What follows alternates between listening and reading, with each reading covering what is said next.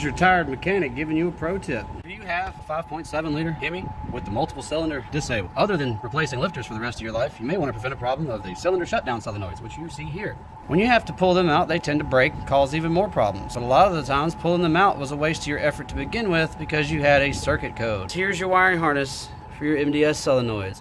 And good old Dodge, in their infinite cheap wisdom, decided to just lay that directly on the hot block. So what happens is it melts to the block and shorts the wiring harness out. And then somebody comes in to change the solenoids because you're already there, breaks them and drops little beads in your engine, and you have problems for the rest of your life. So instead of dealing with that, if you ever have to take the intake off, which you probably will because this motor likes to crap lifters more than me eating at Taco Bell, take a little piece of nylon strap or a seat belt and slide it under every contact point before you jam your foam and intake back in here. And again, don't change those. You're welcome.